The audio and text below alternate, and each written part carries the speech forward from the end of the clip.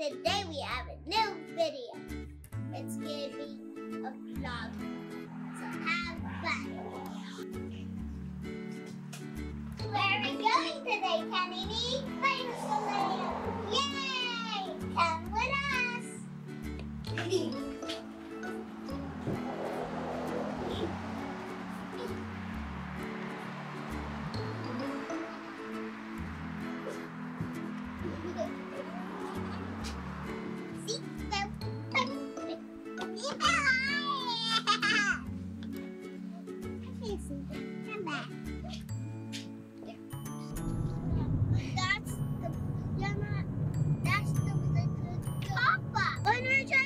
What's it now?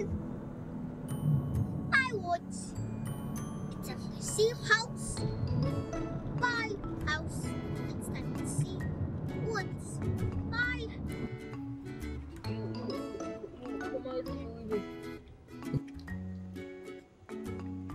Shells got to reach sizes of 6 feet across or more. The animal that looks kind of like a small dolphin is an The next.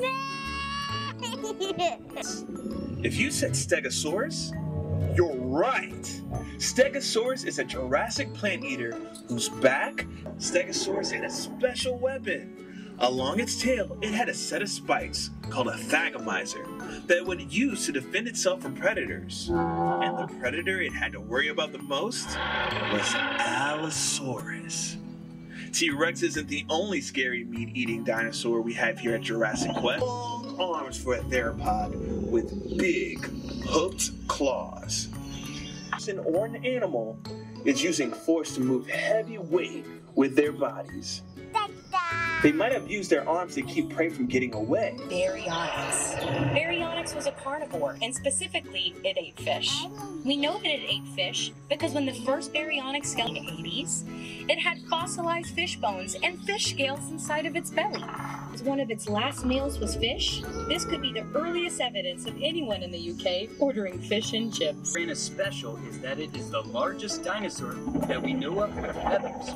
Of the raptor family. Now behind him is a predator named T-Rex took the stage. Also in this scene, you'll see Deinonychus, or Deinonychus if you prefer. The name means terribly Deinonychus, and the director just thought that Velociraptor sounded cooler. Make sure to pause your audio tour. Also know that at least one Velociraptor attacked a Protoceratops, the next dinosaur in this scene. This is thanks to the fossil of a Velociraptor broke the Velociraptor's arm with its powerful beak, moments before they were both buried in sand by a landslide. The other dinosaur in the scene, Oviraptor, Hands. It is believed to be an herbivore, but we are still looking for more fossils to know for sure. The dinosaur next to it is a Lorotitan, lived in Dinosaurs, which are famous for the elaborate crests on their heads. These crests would have certainly served as display structures wandering around the park. Hi, Parkrelioramus from Mongolia. Both have awfully long, narrow noses for members of the Tyrannosaur family.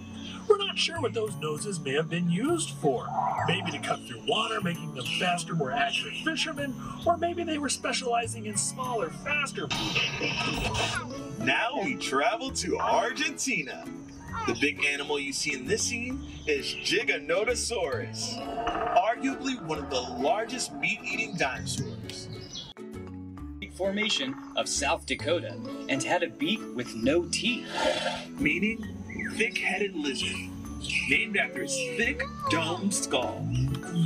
It is often depicted as being used to headbutt each other for dominant play, and that the large dome didn't grow until much later. And if that sounds like something from a Harry Potter book, that's because it's a dragon. There are some who think that as this dinosaur aged,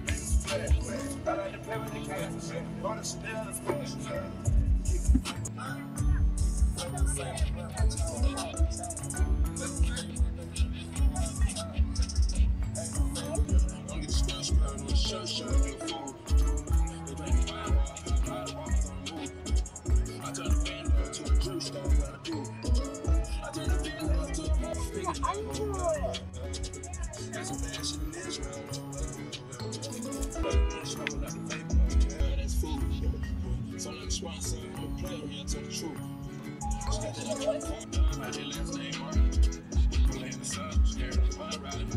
taking a seat, baby.